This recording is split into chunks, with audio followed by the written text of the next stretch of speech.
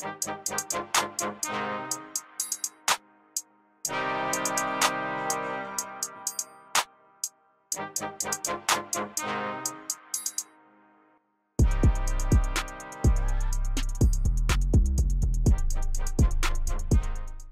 Hornets, happy St. Patrick's Day.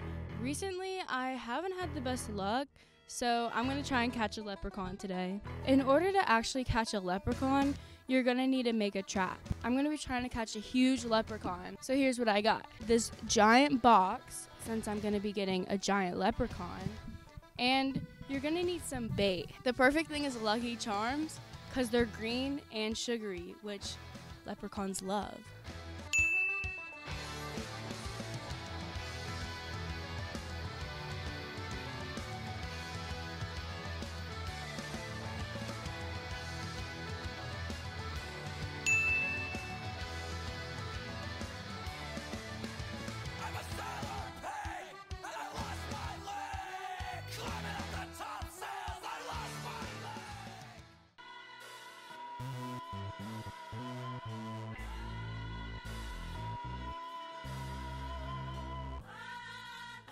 If young Metro don't trust you, I'm gonna.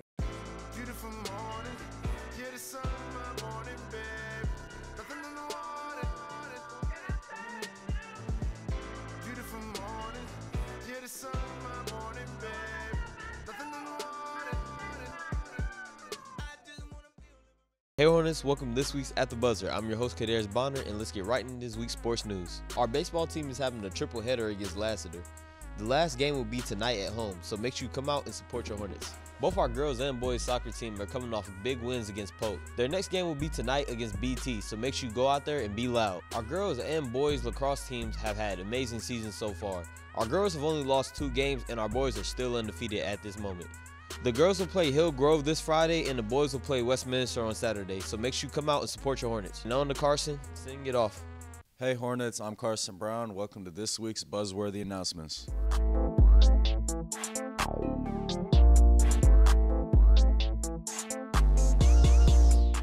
JRTC is doing a food drive. If you want to help out, make sure you donate food to any of the boxes that you'll see in the hallways. There's some located in the cafeteria, the gym lobby, and more. And shout out to our robotics team who placed second place at the tournament in Dalton. Are you interested in traveling to Europe? If you've ever wanted to go to Germany, Austria, or even Switzerland next spring, make sure you go to room 627 for more details. Summer school registration is now open. There will be a face-to-face option for students and a virtual option. Students can pay for the virtual option to take classes and get ahead. See your counselor if you have any questions. The Interact Club and Red Cross are doing a blood drive. If you are interested and want to help donate blood, please pick up the parent permission form in room 728, although you must be 17 and 110 pounds. And if you want to sign up, you can find a poster in the hallway and scan the QR code. All right, Hornets, that's it for this week's Buzzworthy Announcements. Thank you for watching this episode of The Buzz. We'll see y'all next week.